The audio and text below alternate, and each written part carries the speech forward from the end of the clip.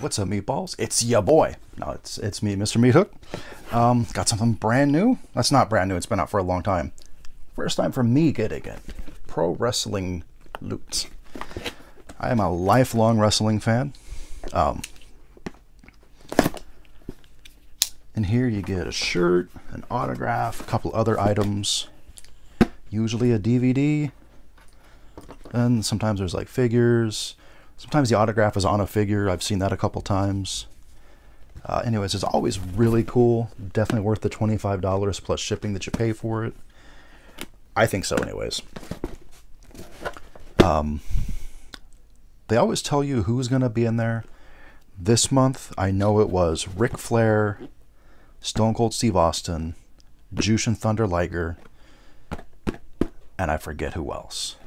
Pretty excited to open this up for the first time. What do we got?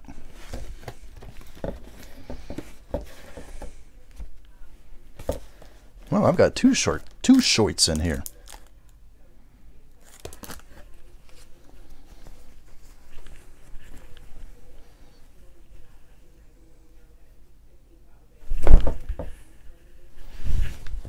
Got London, England, Intercontinental. I don't think this is the one that I read about, because this doesn't seem to be right. Perhaps this is the April box, which I don't know anything about. Don't know who was in it. It's about Wembley Stadium. Oh, okay, it's SummerSlam. SummerSlam 92, where Davey Boy Smith, if I remember correctly, Davey Boy Smith won the Intercontinental title.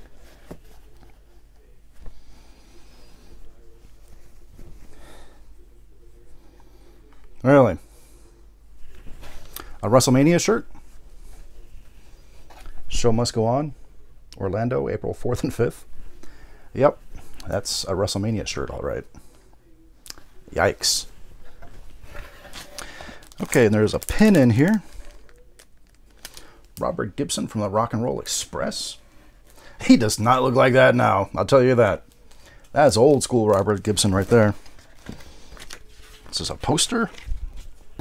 Yeah, this is definitely not the month that I read about.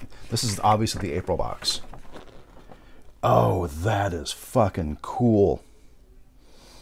I don't know where I would put it because I don't have any room for it, and it's a very odd size, but it's a poster of Undertaker. Some of his various looks and his various opponents. I see Mankind, Kane, Yokozuna, Kamala, Warrior, Jake the Snake. What else we got here? Hogan. Dusty Rhodes right here from his very first appearance. Survivor Series 90. Very cool poster. I like it a lot. I just don't know where I'm going to put it. Okay. And then every single one, there is a trading card. This time it's Kamala. And the main attraction, the autograph. Holy shit! That's badass. You know what? Holy shit. Motherfucking Terry Funk. Holy shit, that's amazing.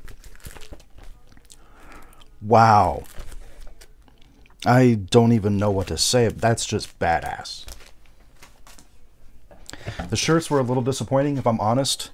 I've definitely seen better shirts from them. But that more than made up for it. I'm gonna go ahead and continue getting it for now. I'll get the next month.